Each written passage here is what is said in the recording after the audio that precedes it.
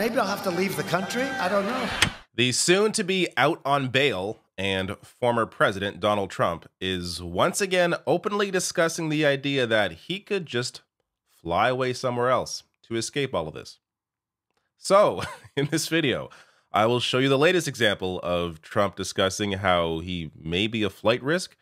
I'll also get to just how realistic that is and maybe a couple locations where he could flee to.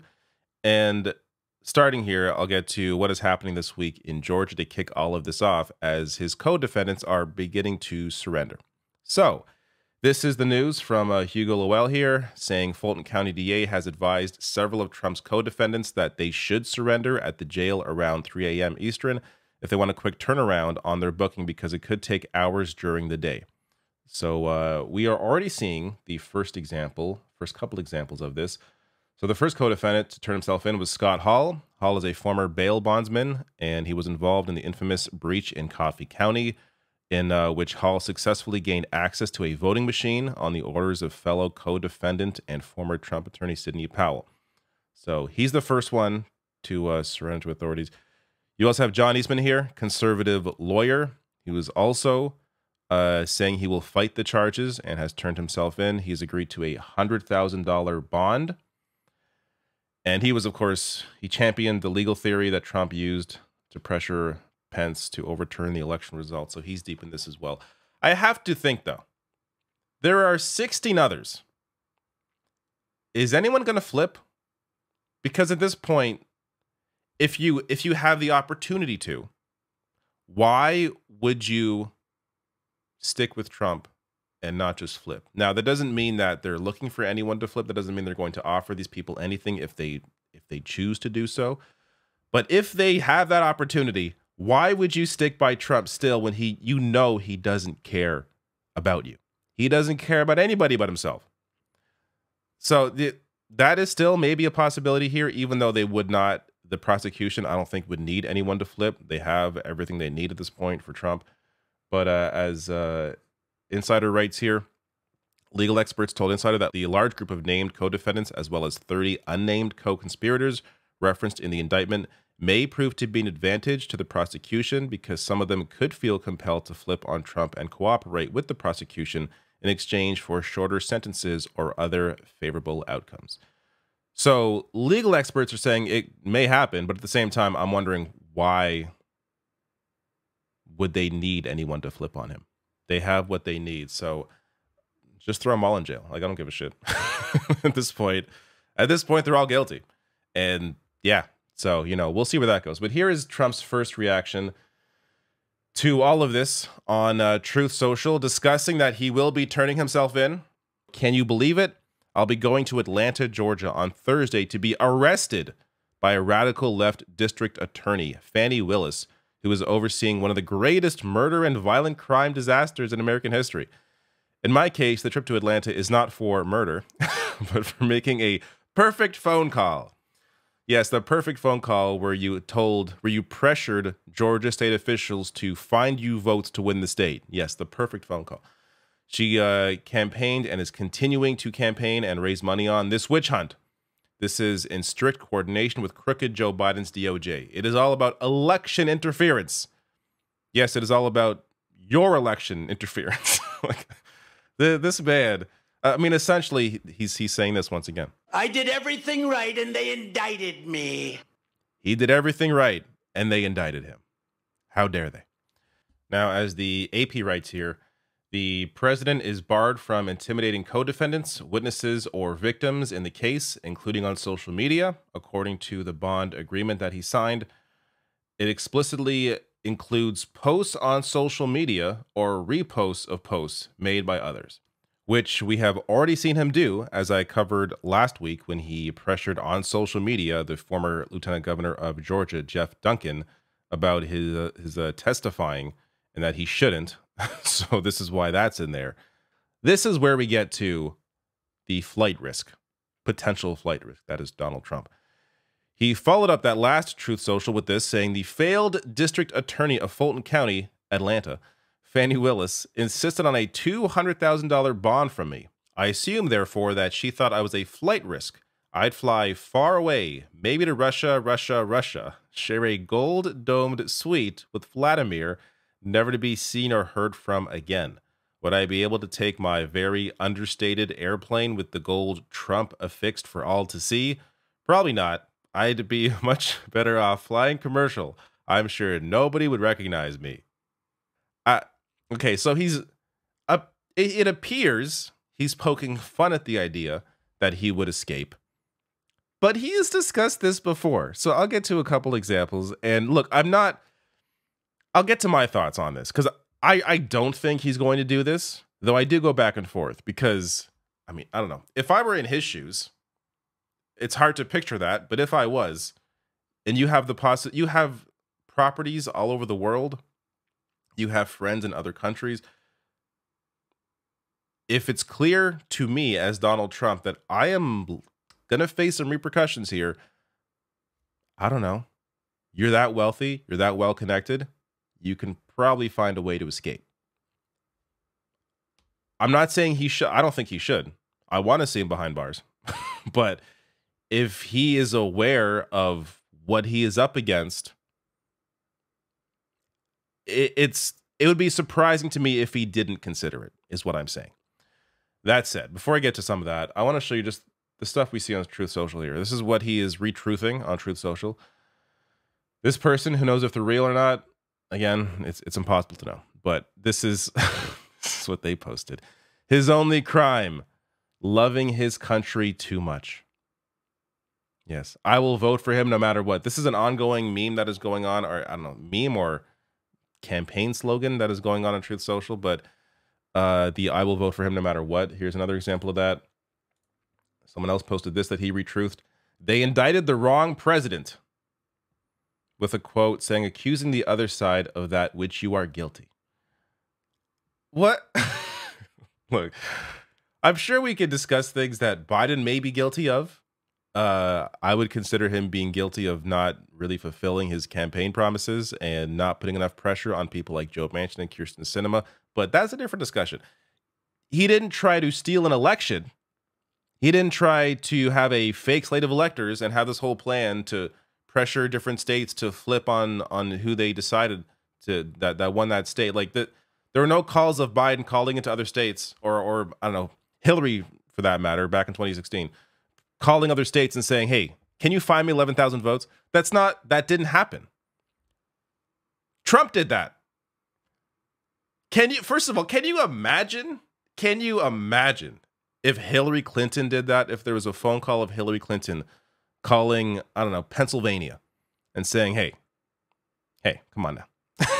you could find me a few thousand votes. Can't you? Like, imagine if that phone call existed. Trump would come out and be like, oh, completely innocent. She did nothing wrong. It was the perfect phone call. Come on. So this is all so ridiculous. But to get back to the flight risk, Mehdi Hasan also floated this idea last week. Let me play you his clip. And he's afraid of the law. And listening to John speak there about, you know, him being booked and what might go through his mind, I genuinely think we need to start having a discussion about whether this guy is a flight risk. And I don't say that lightly. I would never have said that even 6 months ago. I don't either. But the closer we get to trials, the more serious it becomes. Looking at how hardcore these indictments are from Smith and Willis, looking at the risk Trump is in. I don't know if you saw him joking, quote unquote, joking with his followers the other day. I wish I was in France right now, not in America. You know, nothing is off the table with this guy. So I genuinely think we've got to talk about what is his exit strategy apart from plea? Does he have anything else he might want to do? So Mehdi Hasan, for me, is one of the more trustworthy pundits in political media. There are very few of them, I think, in mainstream press, whether it's MSNBC, CNN. But Mehdi Hasan has been consistent. He does fight for the right things generally, and I do trust his viewpoint. That said, I think he's guilty of what a lot of us are guilty of, and that is being in our own heads. Because we're thinking, well, if we have that much power, we're clearly guilty. We know we're guilty as criminals. Again, being in the mind of Trump. You have that much power, that much wealth. Why wouldn't you just escape if you can? Trump, I don't honestly think at this point, I don't think Trump has really come to terms with the fact that he may face repercussions. Think of his entire life. He's gotten away with everything for decades and decades and decades. His lawlessness. He's gotten, whether it's cheating on his taxes, whether it is discriminating, discrimination he was charged of along with his father when it came to housing. There's a variety of things he has done over the years that he has faced no repercussions for. So why would he think at this is the time where he's finally going to face repercussions? Why would somebody who thinks that they may be found guilty of something, why would they take documents and not from the White House and not give them back when asked? That's all he had to do in that indictment. Before that indictment happened, is give those documents back. He was asked again and again and again and again, and he refused. And then he got indicted. Why would he have done that? Why would he have kept these documents if he thought he would get indicted? If he thought there were going to be some repercussions? So I don't think Trump is in the mindset of someone who is guilty. I'm sure he knows he's a criminal in the sense that he did these things he's accused of, but I don't think he thinks that there's going to be any repercussions for what he did. So it's possible he doesn't get to that point until he hears guilty in the courtroom, because I don't know what else it's going to take. Which goes to why I don't think he's a flight risk, because I don't think that he thinks he's going to face anything. But that was a clip from August 8th. Let me get to one from, the clip that Mehdi Hassan mentions from August 8th. Let me show you that clip now, and then I'll get to one from 2020 as well. They know it's a phony story. They say he's going to go to jail. These are not Mrs. Lewandowski. You hear that? Can you imagine if that were these kids? Can you imagine look what your husband got me into? I could have been relaxing at Mar-a-Lago or in the south of France, which I would prefer being in this country, frankly.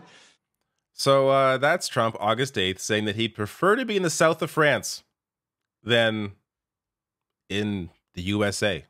A very un-American thing to say. But these sorts of speeches, all these speeches for him, they're therapy. He goes there to just unload, say whatever's on his mind. This is what he loves, which is also part of the reason why I don't think he would fly away, why I don't think he's a flight risk. He loves this attention. He loves the media attention. He loves the crowds. For him to what? What's he going to do if he goes and hides in, Saudi Arabia? What's he going to do? He'll be bored. Like he loves the attention. And that in conjunction with him not believing he's going to face anything, I think goes to why he's not really a flight risk. Though, again, I go back and forth on this because we don't know what's in Trump's actual mind. He may be actually worried at this point because he should be. Let me get to another example now. This is from 2020. This is before the election against Biden that he, of course, lost. Here's what he was saying back then. Running against the worst candidate in the history of presidential politics puts pressure on me. Could you imagine if I lose my whole life? What am I going to do? I'm going to say, I lost to the worst candidate in the history of politics. I'm not going to feel so good. Maybe I'll have to leave the country. I don't know. All right, so that clip is, at least appears to be more in reference to that he would be so embarrassed about losing to Biden that he would just flee the country. Well, he chose a different route, which is just deny that he lost. In hindsight, maybe he should have left then. Would all of these charges be coming down if he just wasn't in the country? I mean, I would hope, because he's still guilty of all these things. But if he wasn't in the country, then he likely wouldn't be showing up for any of it. But now that he's in the country and this is all going down, it's kind of hard for him to escape in the middle of it.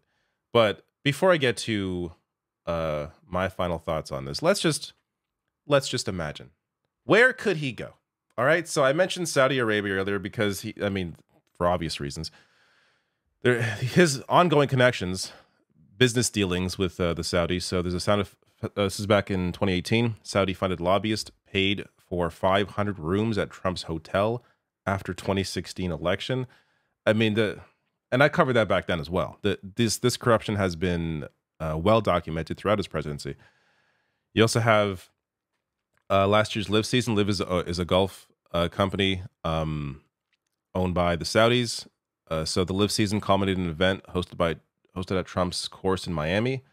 And this season, Trump Properties will host 3 live events. In other words, 5 of Live's 22 events in the 2022 and 2023 will be held at venues in Trump's business portfolio. You also have Kushner's connections. So his son-in-law, Jared Kushner, the Saudis invested $2 billion in Jared Kushner's business after the election. So there's all these various business ties. He also has other business ties to properties in Saudi Arabia. So again, in this fairy tale land where he does escape somewhere, Saudi Arabia, possibility. Another one, this was floated by McLean's. This is back in 2020, after they were thinking about maybe he'd leave if he lost to Joe Biden. They write here, if the president becomes an international fugitive, he will seek sanctuary in Dubai. So they go through a variety of different places he could fly to. And for them, the UAE earns a perfect score. But they also bring up Saudi Arabia as well, Russia, of course. Though Trump is not going to go to Russia. Like, why would he go there? He wants to be somewhere, I don't know, in the sun and drinking champagne. I feel like Russia's a little too combative for him to really enjoy. That said, I don't think he's going anywhere. So Newsweek writes here, while Trump could attempt to escape his legal troubles by living in exile, the likelihood of the former president escaping undetected is very low due to both his global fame and the fact that he travels with a Secret Service security detail at all times. So he'd have to shred that Secret Service detail. I think he would feel a little exposed at that point. And of course, escaping undetected, also tough for Donald Trump unless he flies in his golden jet plane. But I don't know. So there is one thing he is escaping, though, and that is the debates. So the debate on Wednesday, which if I can cover it live on YouTube, I will. There's always questions around copyright. Sometimes they care, sometimes they don't. It is fair use. It's commentary while showing a debate. I'm not just recasting it, but I'll see if I can cover it. If I can't on YouTube, then maybe on Twitch, but I'll post about it on the community tab, which you'll be notified of if you subscribe and hit the bell notification icon to get all notifications. You'll be notified if I post on the community tab about where I may be streaming this. But the debate is going to be DeSantis, of course, Vivek Ramaswamy, Mike Pence, Nikki Haley, Tim Scott, Chris Christie, Doug Burgum, and Asa Hutchinson. I'll get to my predictions when we get to the debate, but I don't know. I don't know. I think for my personal enjoyment, Chris Christie will likely perform the best because he'll be attacking Trump. The others, I don't care for. I don't care for any of them, including Chris Christie.